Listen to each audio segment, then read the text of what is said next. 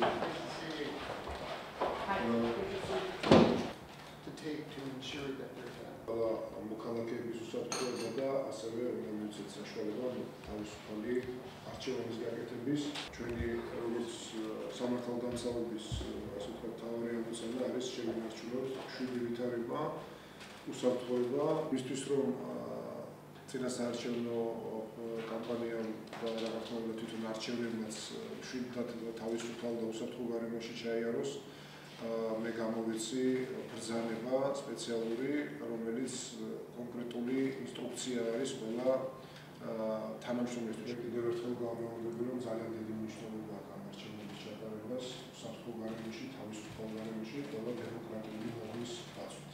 Well, we discussed a couple of issues. The main issue was the minister gave us a very thorough briefing on the plans of the ministry to ensure a safe and secure election environment, particularly for election day. And then we also talked about the transfer of 2 Coast Guard boats to the Georgian Coast Guard in about, well, I guess in about a week or so in the port of Baltimore. We're very pleased to be able to provide these 2 boats for the Georgian border police.